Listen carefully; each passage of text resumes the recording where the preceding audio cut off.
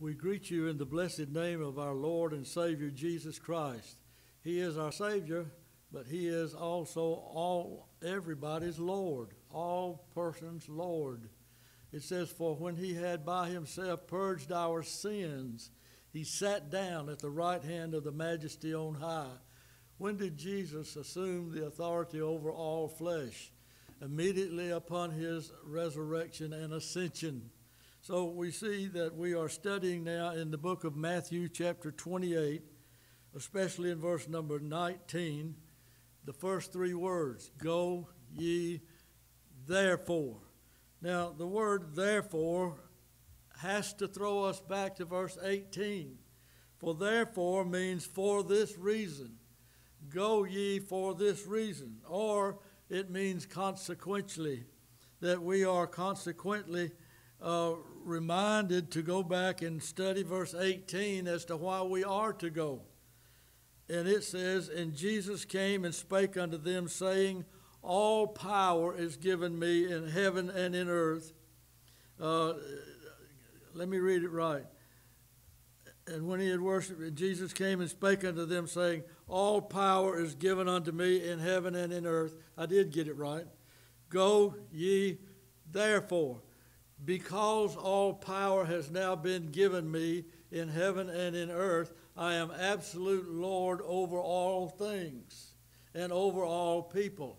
So you go with that consciousness, and we usually take Matthew 28 verses 19 and 20 and put them on a banner, or we broadcast them and we preach them as our Great Commission.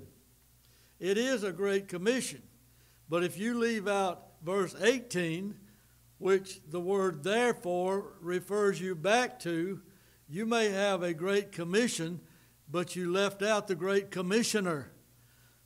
That's who you are to be in consciousness of, not just the poor lost sinner, but with the holy God who sent you unto those sinners, who is Himself Lord over heaven and earth. And then we took you last time we studied this to John chapter 17 and looked at the great prayer of the Lord Jesus Christ. He is praying to the Father. The Holy Son of God has ordained that we, by the Holy Spirit, copied down His words and the circumstances when God the Son was praying to God the Father. And listen at the three things that we brought out as to God's priority concerning Christ's cross. He said, these words spake Jesus and lifted up His eyes to heaven. He began to have a heavenly consciousness and said, Father, the hour is come. What hour is that?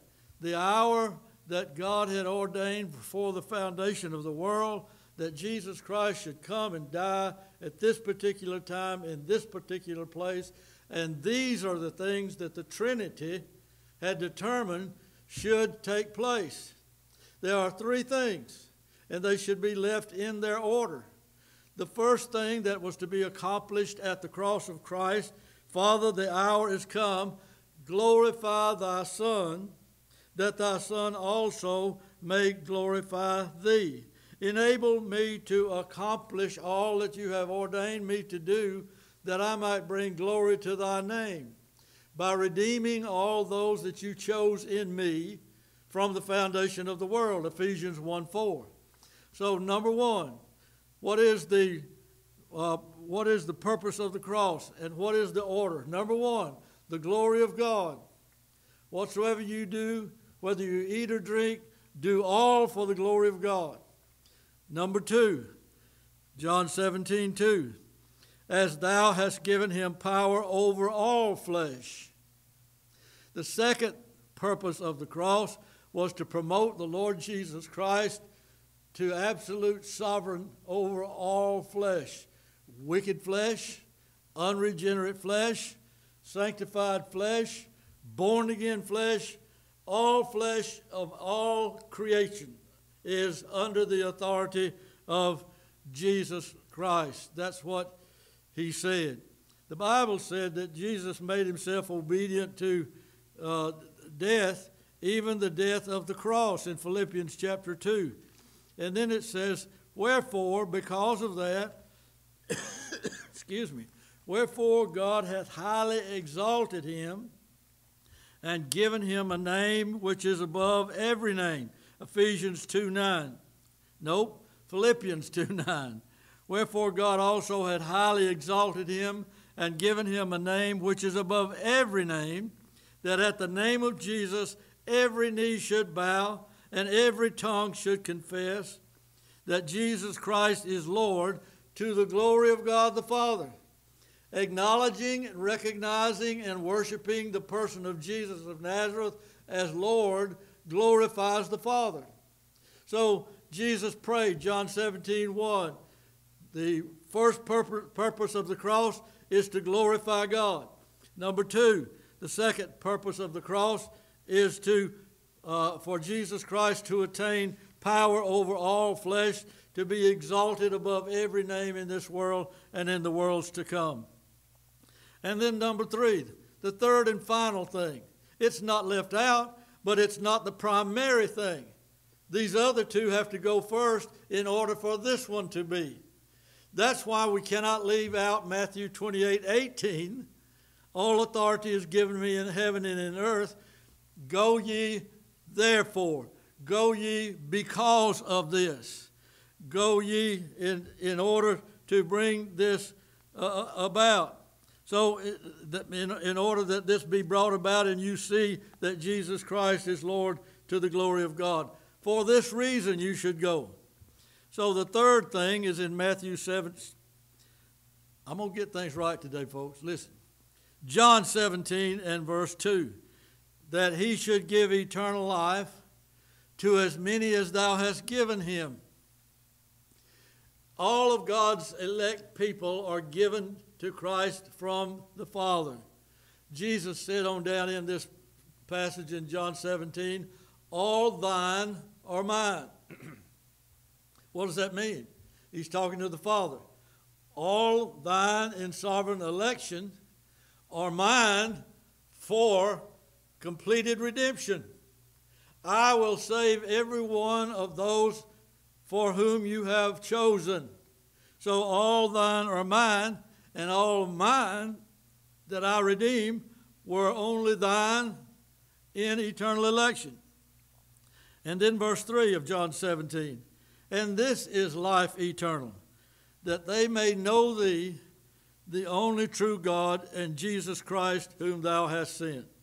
So the order of priority as listed by the person of the Lord Jesus Christ in his prayer to God the Father at the very distinct and unique hour of his crucifixion leads you to understand the therefore in Matthew 28:19.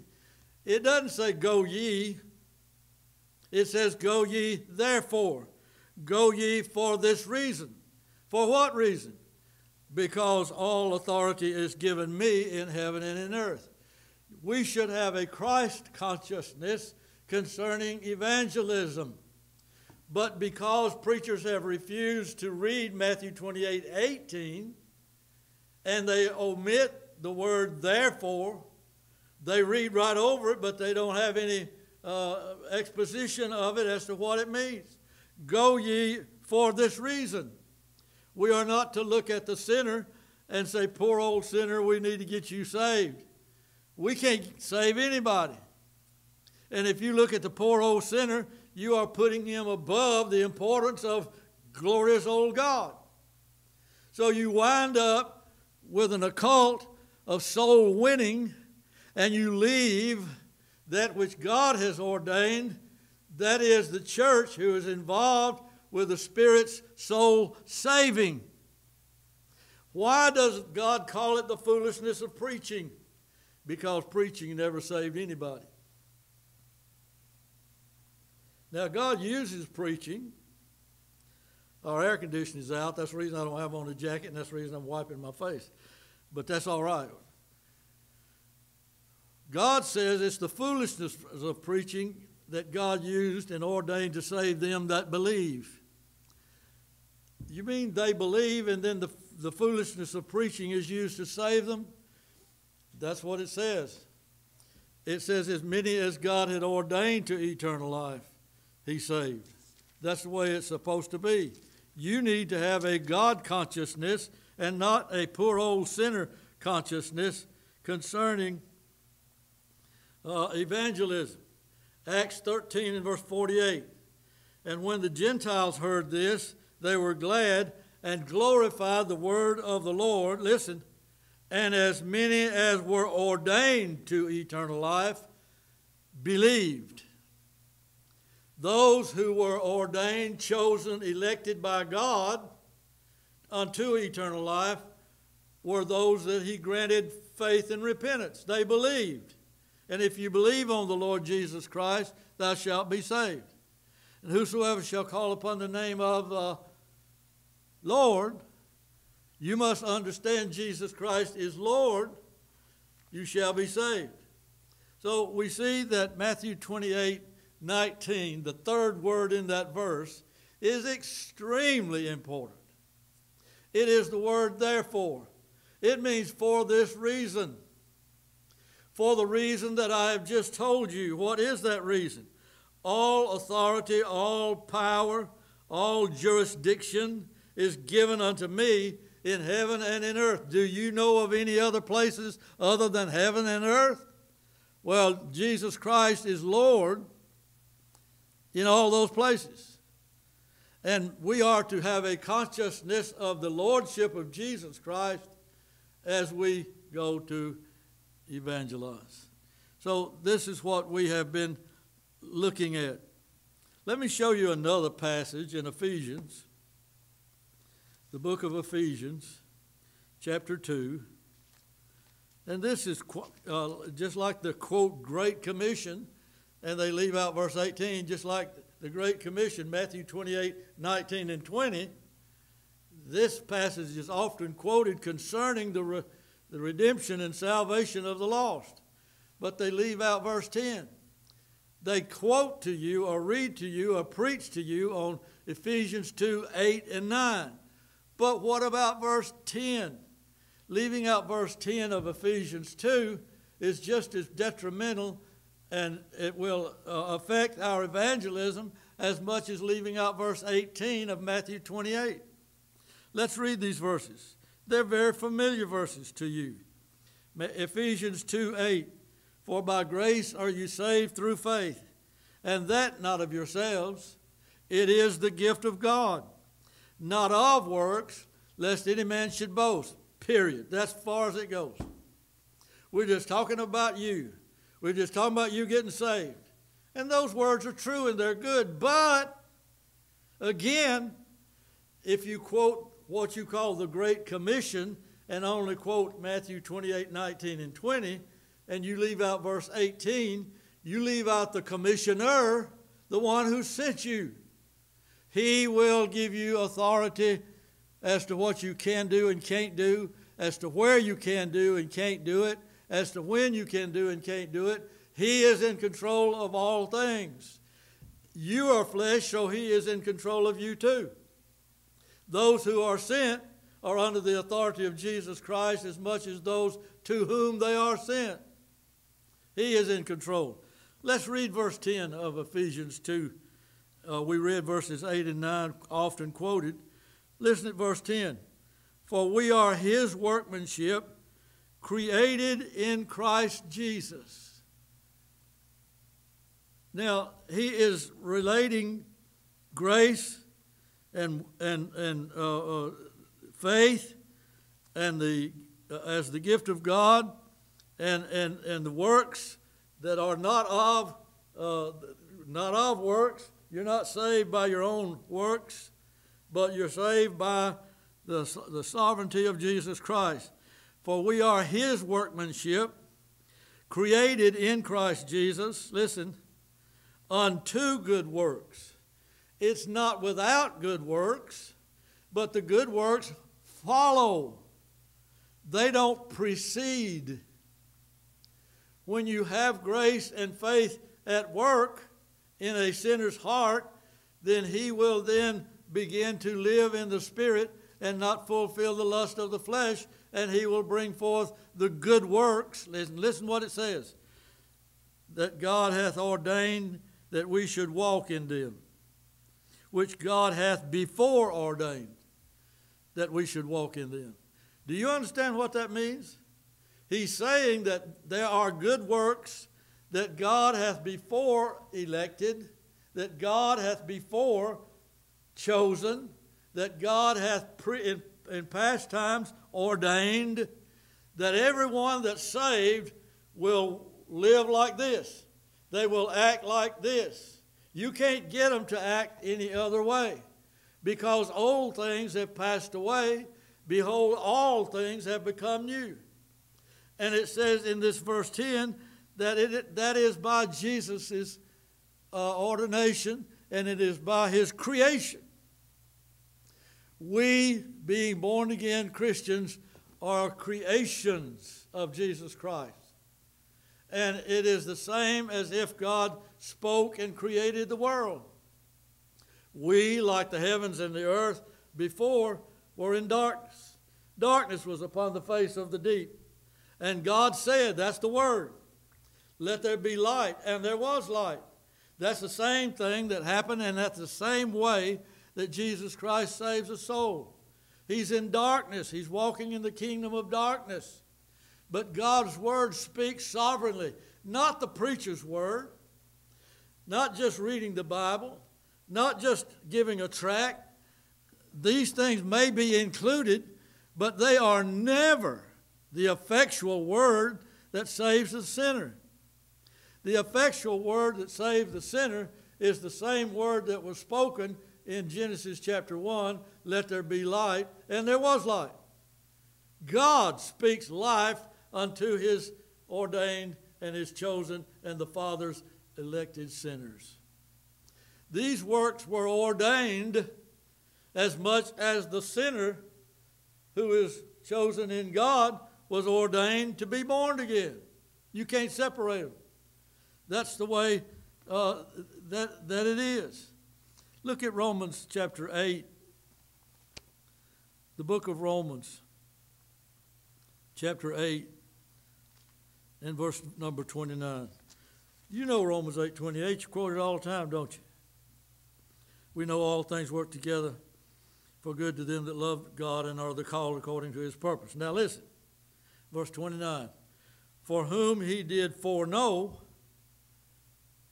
dear soul, there was a pre-foundation, pre-creation work of God concerning your salvation if you're saved. For whom he did foreknow, he did also predestinate, marked it out ahead of time that it would be this way, to be conformed to the image of his Son. God has ordained that everyone that he saves, every sinner that is born again, will bring forth these good works that are the workings of the eternal Son of God, who has been invested within the soul of the sinner. He says, for whom he did predestinate to be conformed to the image of his Son, that he might be the firstborn among many brethren. Jesus is the pattern. Jesus is the firstborn. And all we are like him. We are made in his image. When God said, let there be, there was life. Lazarus come forth. He that was dead came forth. That's a picture of the dead sinner coming forth from darkness and from corruption into life and light. And so we see that this verse, Ephesians 2:10, is absolutely essential to seeing how the things work in Ephesians 2:8 and 9. For by grace are you saved through faith, and that not of yourselves, not of works, lest any man should boast. It is the gift of God. Why? Because we are brought forth by Jesus Christ in an effectual, sovereign word, just like he brought forth the earth and creation at the beginning. For we are his workmanship, created in Christ Jesus. 2 Peter chapter 1. 2 Peter chapter number 1.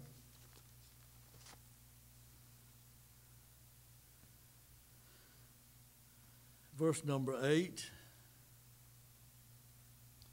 For if these things be in you, what things? You can go back up there and read them. Add to your faith, verse 5, virtue, that's power. To your power, add some knowledge. To knowledge adds temperance. To temperance, add patience. To patience, add godliness. To godliness, add brotherly kindness. To brotherly kindness, add love. Now, Peter said, if these things, these good works, be in you and abound, they make you that ye shall neither be barren nor unfruitful in the knowledge of our Lord Jesus Christ. You can have head knowledge and still be lost.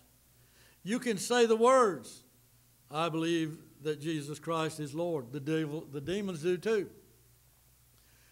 But if these works are in you, it means that God has created in you that which is like unto Christ. And all of these spiritual qualities will be in your character. Look down at verse number 10. Wherefore the rather, brethren, give diligence to make your calling and election sure. How can you make your calling sure? If you're called by God effectually, you will come to him. Zacchaeus come down. He came down. Lazarus come forth. He came forth. But how do you make it sure? But there's even one more that you can make sure. Make your calling and election sure. Wait a minute. You wasn't there when you were elected. There was no angels there when you were elected. Nobody was there when you were elected except God Almighty. Well, how in the world are you going to make your calling and election sure? He says in verse 10 of 2 Peter chapter 1, if ye do these things, ye shall never fall. You will never fall from grace. You will never fall into sin. You will never fall into darkness. You will never fall into total eternal damnation and destruction. So these things, quality of spiritual character, if they are found in you, then you have assurance of your calling and your election.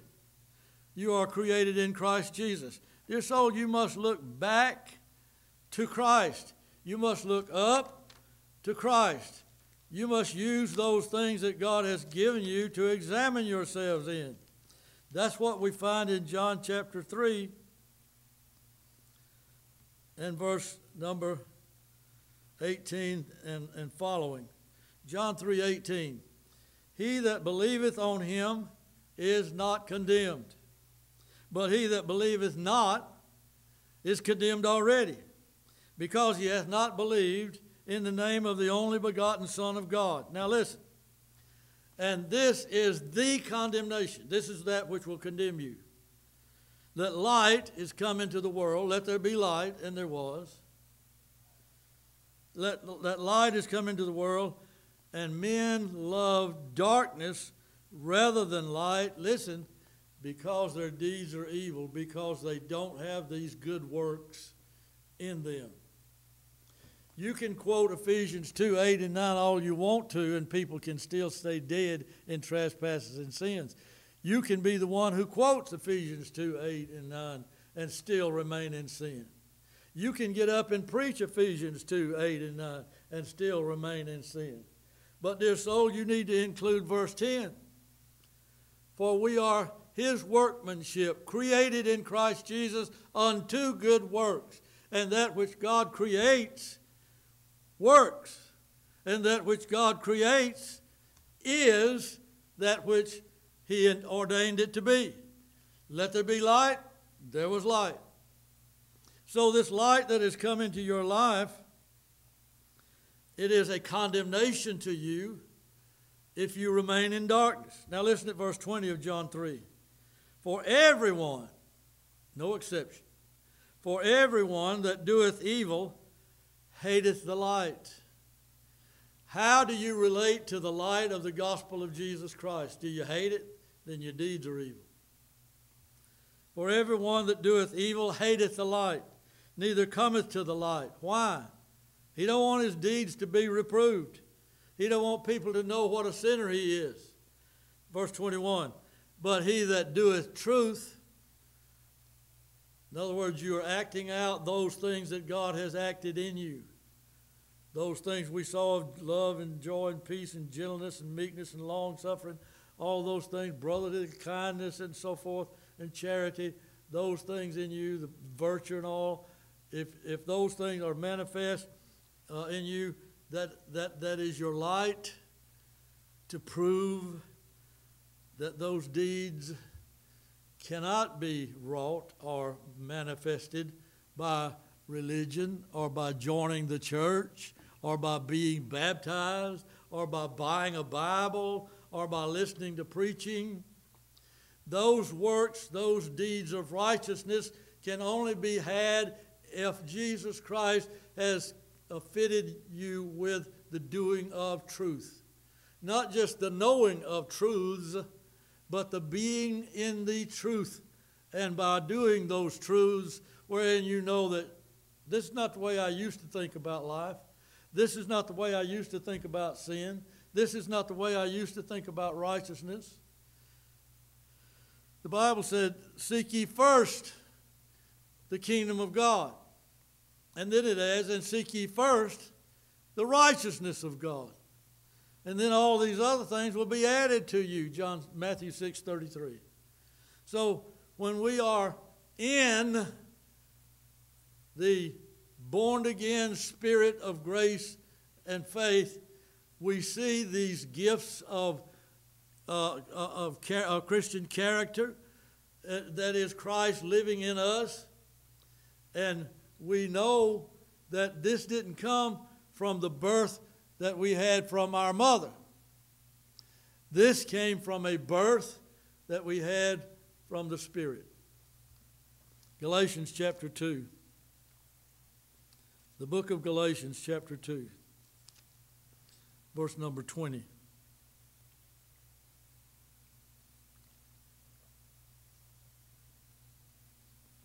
I am crucified with Christ.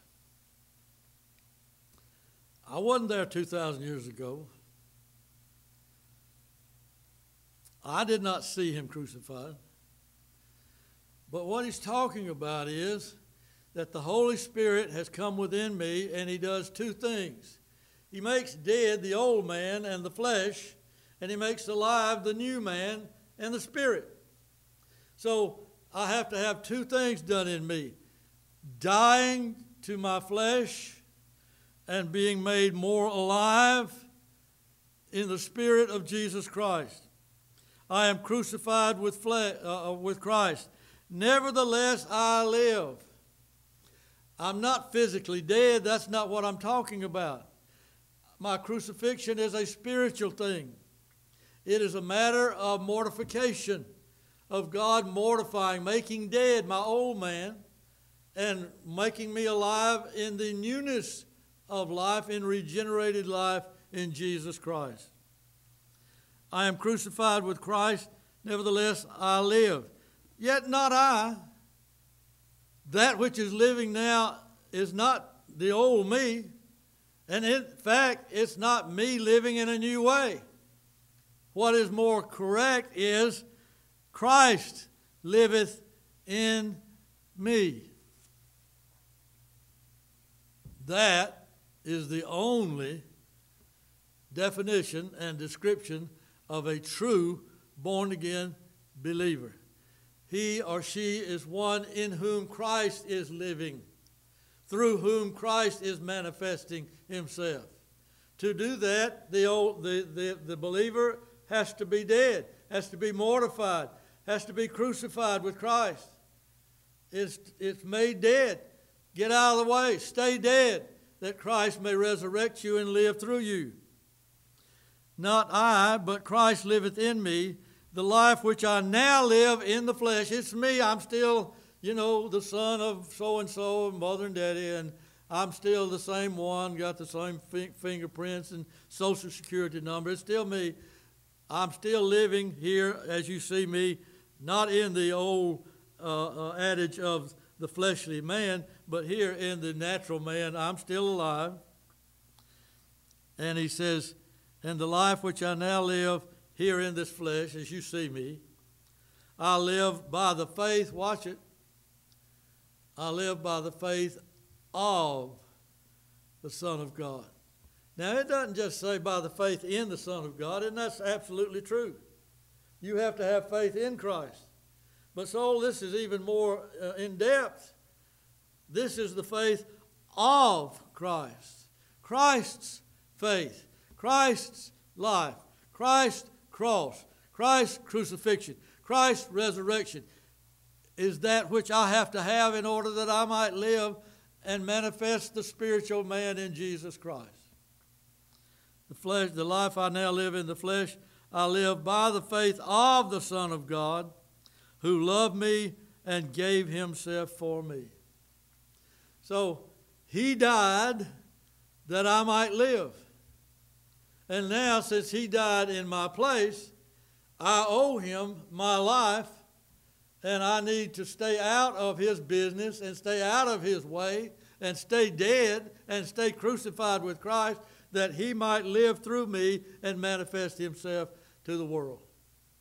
So we see, dear soul, that if you leave off Matthew 28:18, all authority is given me in heaven and in earth. Go ye therefore. You omit all these glorious things about the commander who commanded us, our commissioner who commissioned us to go ye. But he didn't commission us to go ye, period. He said, go ye therefore. In consequence to this, go ye therefore, for this very reason. So I am to go with a consciousness of the presently reigning Lord. That alone is true spiritual, godly evangelism. Now, we have got it down to a science. We have got phone banks. We have got emails. We have got everything lined up. And we know how to professionally advance towards these sinners. But dear soul, the thing about it is, you can't save them. And your program won't save them. Only the Holy Spirit applying Jesus Christ to their souls can save them. One of the reasons I know that, of course, is by the scriptures that I've just tried to expound to you.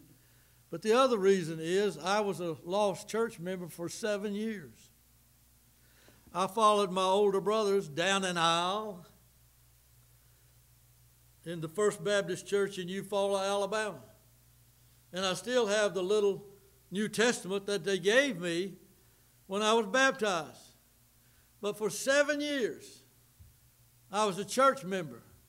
I was even the president of my Sunday school class, whatever that is. I sang in the youth choir. I was considered to be a good, moral young man by the people of that church in southwest Atlanta. When we came to southwest Atlanta. But one day, the Holy Spirit came to me and made me know two things. Number one, that my confession was no good before God, and that the church could not save me, only Jesus could. It scared me so bad, I was afraid to go to sleep that night. I was afraid that if I went to sleep, I would wake up in hell. And I could not wait to confess with my mouth that God had saved me. With the mouth, confession is made unto salvation. And you won't get the peace that you need. You won't get the peace of God until you confess Him with your mouth. But you will only confess Him with your mouth because of that which your heart contains. For out of the abundance of the heart the mouth speaketh. And so I was able to stand in front of that second church as a redeemed child of God. I had not at that time been dealt with by the soul-winning occult and coaxed to come down an aisle when I didn't know what I was doing. They said, you are saved. Here's your New Testament. You know, we'll write in at the date and tell you this is when you got saved, so you'll never doubt it. I did doubt it because it was doubtful. And God showed me that system, that program, had failed me greatly. And if God had not interrupted me, I would have been one of those wherein Jesus said, depart from me, ye that work iniquity, I never knew you. Thank God for salvation. This is why that God has helped me to see that Matthew 28:18 is absolutely essential to quote the Great Commission, Matthew 28:19 and 20. And by his marvelous wisdom, he put this one word in there. And it says, because of this reason ye are to go. Why? Because all authority is given me in heaven and in earth. It's not your authority. Well, we're to go out every Thursday night, knock on doors, and witness to people. We're good for you.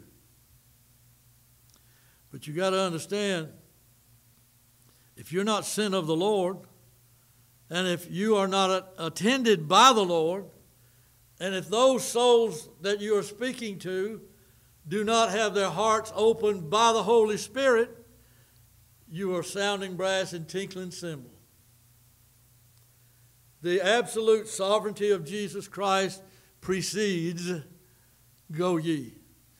And the absolute sovereignty of Jesus Christ follows by grace are you saved through faith, and that not of yourselves, not of works, lest any man should boast.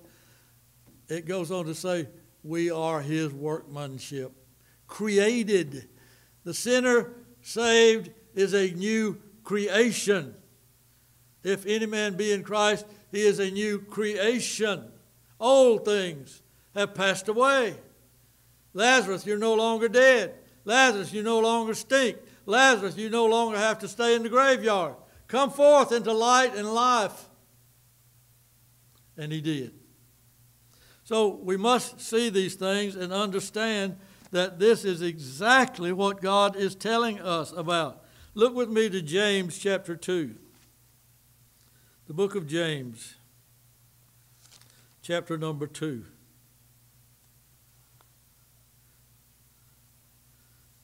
James chapter 2, verse number 18. Verse 17, even so faith, if it hath not works, is dead, being alone. What does that mean? If you say you have faith, but you're still living like the old man, these new works, these good works that have been ordained by God that everyone who is born again will have. They are the fruit of the Spirit. Every man that is born again has these works and will walk in the pattern of the faith of Jesus Christ. It cannot miss. It will always be that way. Even so, faith, if it doesn't have these works, is dead, being alone. Faith must be accompanied with the works that God has before ordained, in order that you may come to the light and see that my deeds are those things that are worked in God. I didn't used to like this. I used to make fun of this. I used to live in darkness and liked it because my deeds were evil. I didn't want anybody to know what I was doing. But now I come to the light to make sure and examine myself to see whether I be in the faith, so that I might see that these works are now the works of Jesus Christ living in me. That's what he's talking about. Verse 18, James 2:18. Yea, a man may say, thou hast faith, but I have works. Show me thy faith without thy works. You can't do it. And I will show thee my faith by my works. If you have love, joy, peace, gentleness, meekness, long-suffering, all of those things, if you have virtue and praise and power and brotherly love and charity, all of those things working in you, Peter said, that's how you make your election sure. Because every one of God's people have them. Thou believest there is one God? Well, good for you. The devils in hell believe that too, and they tremble. Now, I don't think I've ever seen you tremble. Thou believest that there is one God? You got that faith? We stand up and we read the Apostles' Creed. Oh, we quote some confession of faith. And then we sit back down, as bad a sinner as we were when we stood up. Listen, thou believest that there is one God? We believe in, one God and his Son, Jesus Christ, and so forth. That's great. Thou doest well. That's sarcasm. Thou doest well. The devils also believe that and tremble. But wilt thou know, O vain man, that faith without works is dead? You can't say I am a Christian and act like the devil. If you're acting like the devil, then you got a demon. But if you are acting out the faith of the Son of God, then you are a born-again Christian. What does the word Christian mean? Little Christ. So we see these works prove that you are born again, and therefore we must remain in a knowledge and a consciousness that we will never separate Matthew 28:18 from Matthew 28:19 and 20, because you leave out the commissioner who sent you forth with this commission.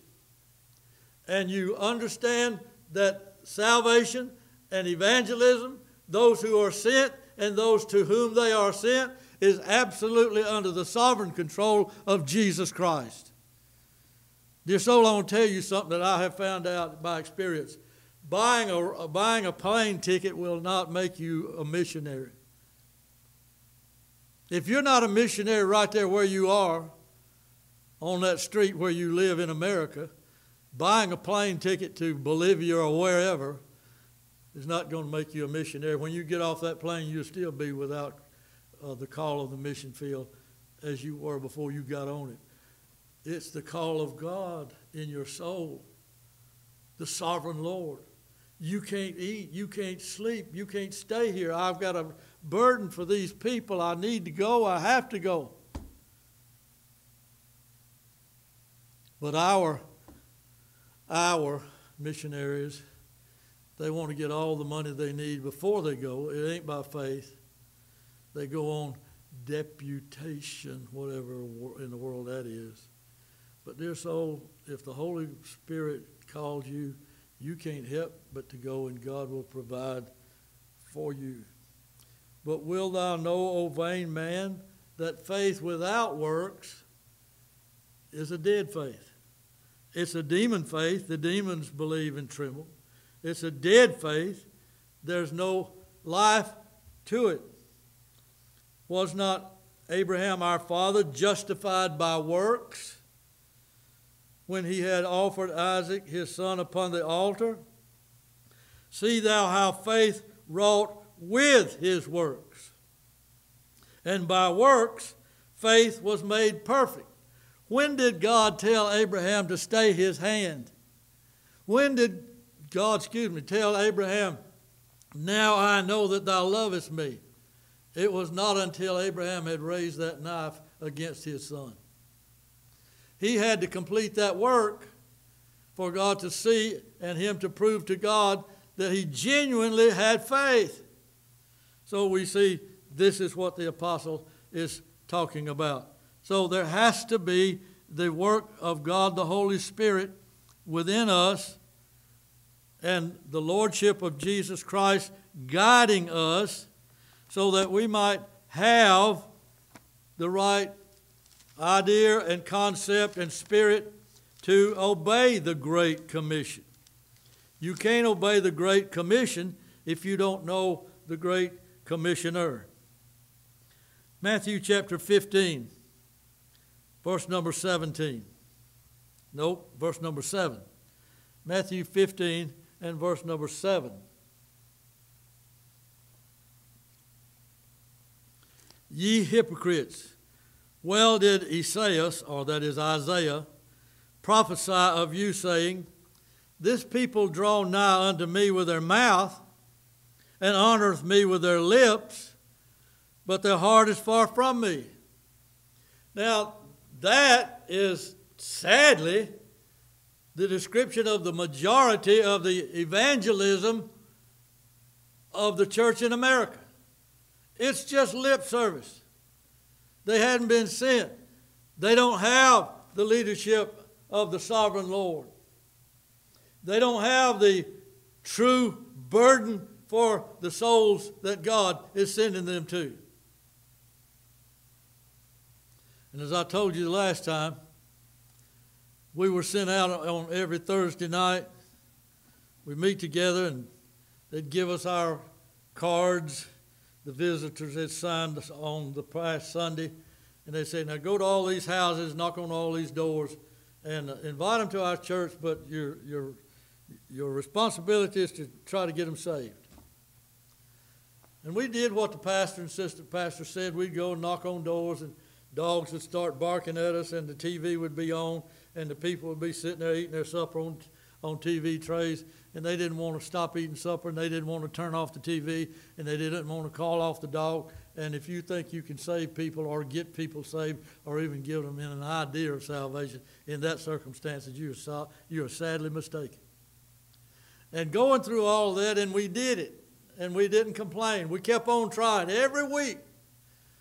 But one Thursday night, after a particularly hard time of visitation, coming back to the church to turn my cards back in and give my report, I saw the pastor and the assistant pastor sitting at the Waffle House drinking coffee. And I thought, wait a minute.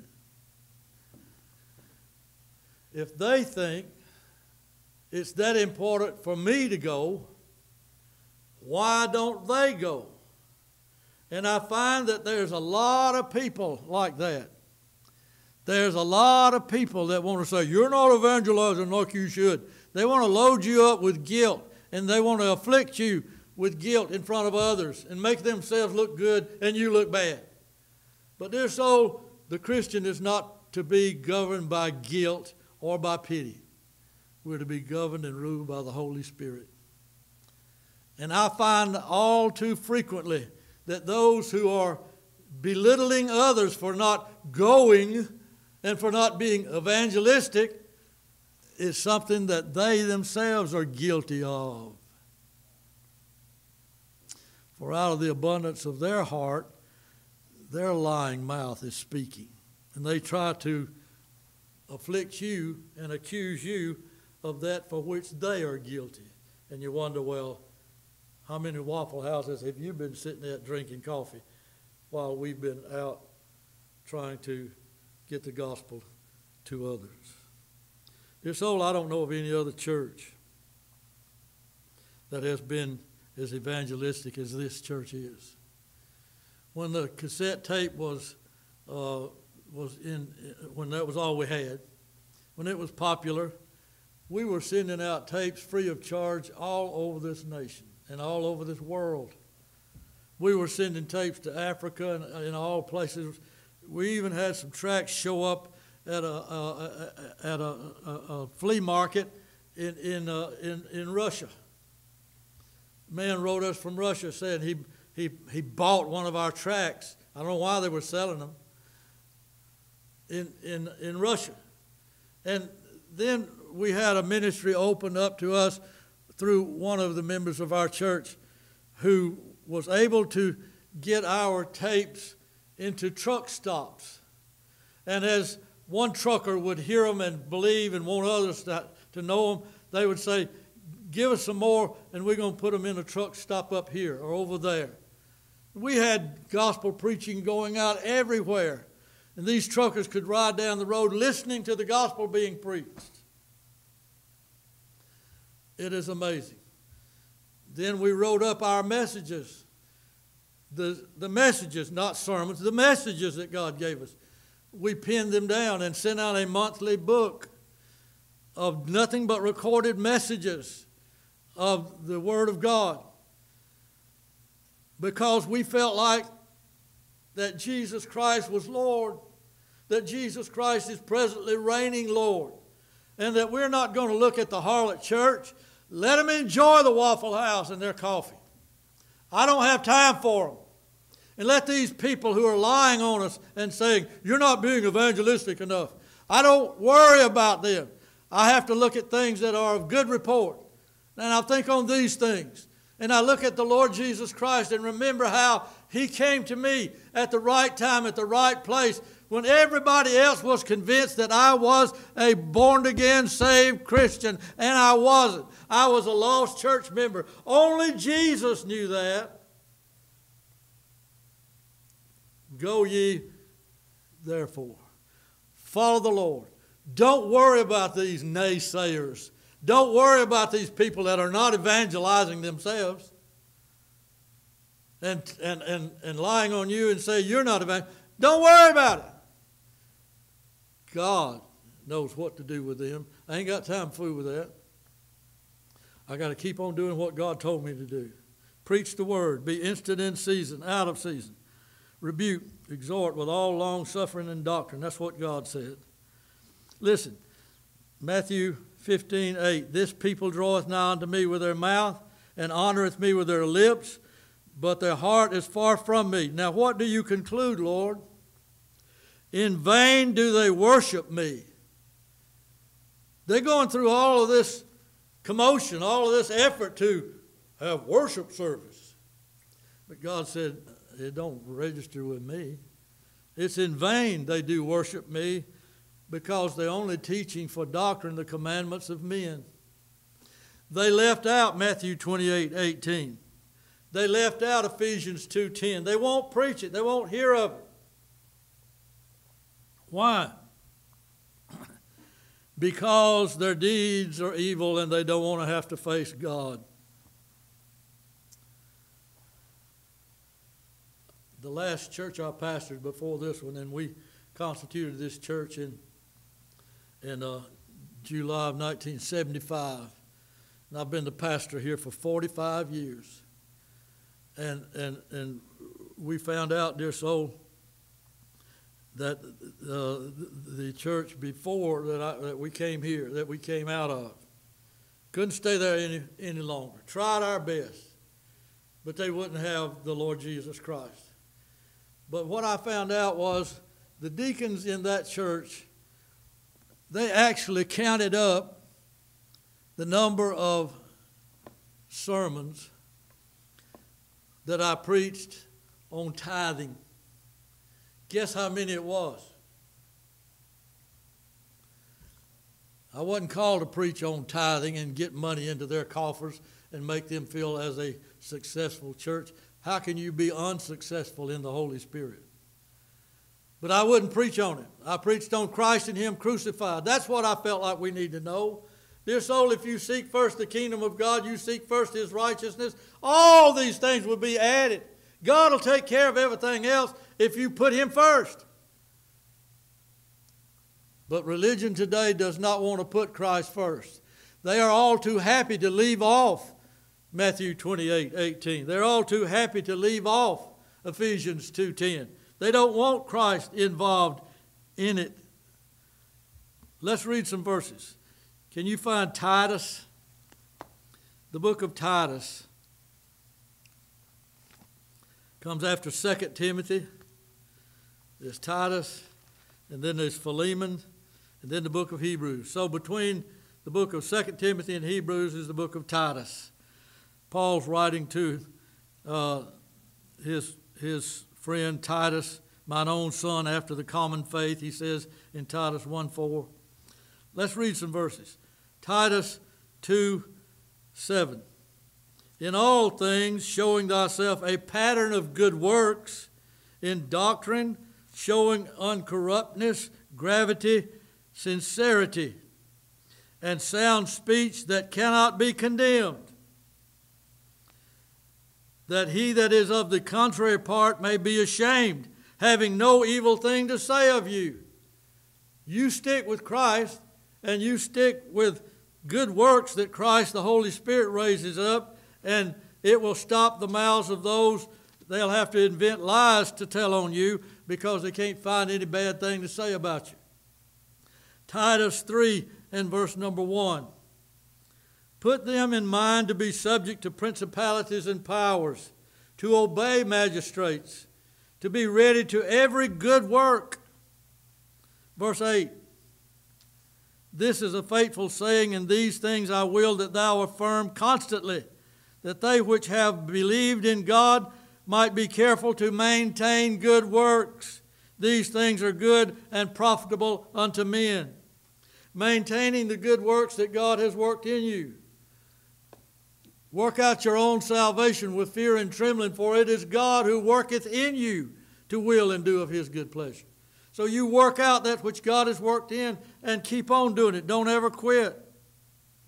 So he says in verse 14 of Titus 3, and let ours also learn to maintain good works for necessary uses, that they be not unfruitful. And while we're here at Hebrews, right here at the front door, turn on over to Hebrews 13 and verse number 21.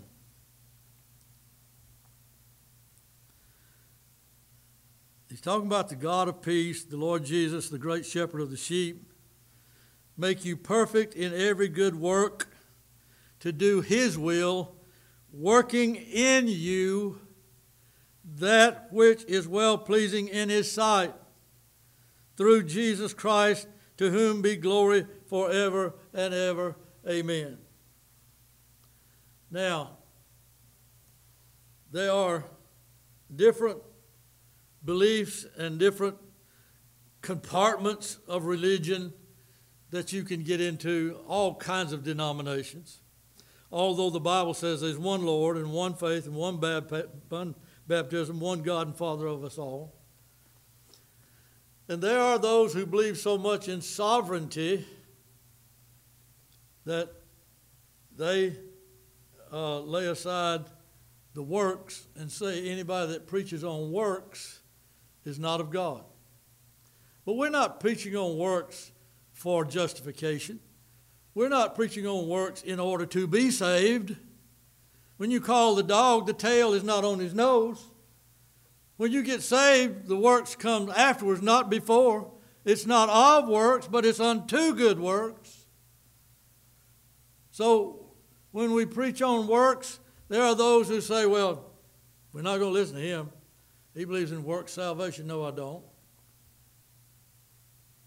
But dear soul, let me tell you this. If you don't have the works of the Holy Spirit emitted from you, you don't have the evidences of Christ being in you. James said, until Abraham had offered up Isaac, his faith was not seen and manifest except until that work came. It was when God saw Abraham begin to take that knife to offer his son as a blood sacrifice, God said, that's enough. Now I know that you love me. Now I know that you have faith. I see thy faith by thy works. And dear soul, you cannot show your faith except by works. And you cannot show the works of God the Holy Spirit by leaving out the passages that show and manifest Jesus Christ as presently reigning Lord. You must have Matthew 28:18 with verses 19 and 20. All authority is given me in heaven and in earth. Go ye because of that and preach the gospel. For by grace are you saved through faith, and that not of yourselves. It is the gift of God. For we are his workmanship, created in Christ Jesus unto good works. So you must not take away Ephesians 2:10 from Ephesians 2:8 and 9, and you must not take away Matthew 28:18 from Matthew 28:19 and 20. So we see this is the work of God. This is how that it is done. We are not to omit the word therefore in Matthew 28:19. It gives us an understanding that we must be God conscious if we are to properly go ye. Thank you very much.